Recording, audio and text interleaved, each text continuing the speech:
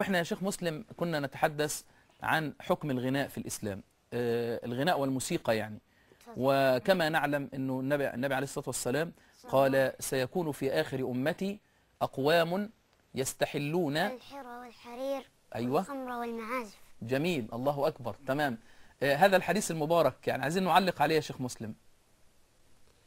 المشكلة هي مشكلة قلة العمل والتنفيذ، هي مشكلة الإصرار على سماع الغناء المحرم الذي أصبح كثير من الناس إلا من رحم ربي عاكفا عليها حتى شغلته عن كثير مما يهمه في دينه ودنياه، فكان في ذلك ضياع للوقت وضياع للمال والإصرار على المعصية وتعلق القلب بغير الله.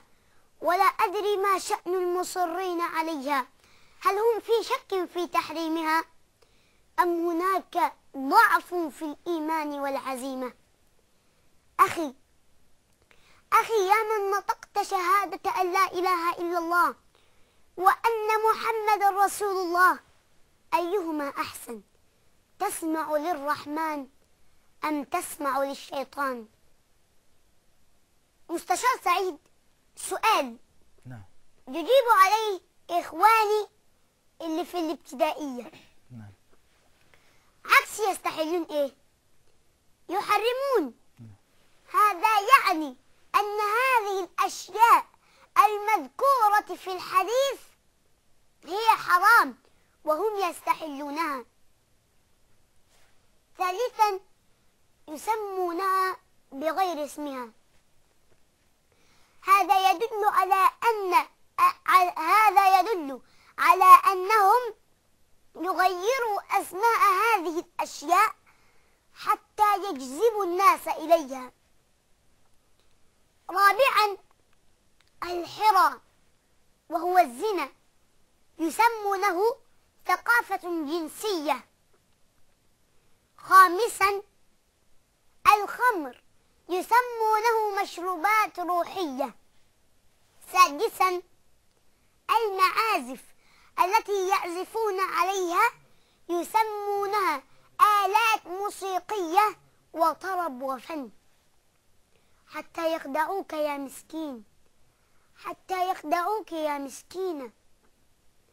تعالوا بينا نحسبها ببساطة ونتكلم بالبلدي. أولا، الغناء مكون من 3 حاجات: لحن وكلمات ومغني. لحن وكلمات ومغني. أولا، اللحن لو دخل على أي كلام حتى لو كان بيذكر الله ورسوله لا يجوز إلا في حالة واحدة: إذا كان دفا مع النساء. ثانيا، الكلمات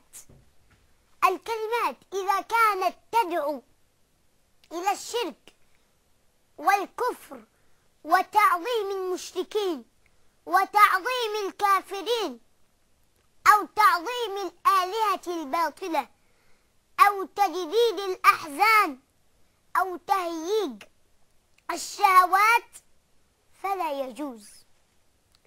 ثالثا، المغني إذا كان يدعو بأسلوبه إلى الميوعة والخلاعة فلا يجوز. وفي بقى بيبقى في مغنيين يا مستشار سعيد. نعم. بيبقى في مغنيين يلبس لك سلسلة ويوقف شعره كأن شعره ماسك في سلك كهرباء. نعم، ما شاء الله.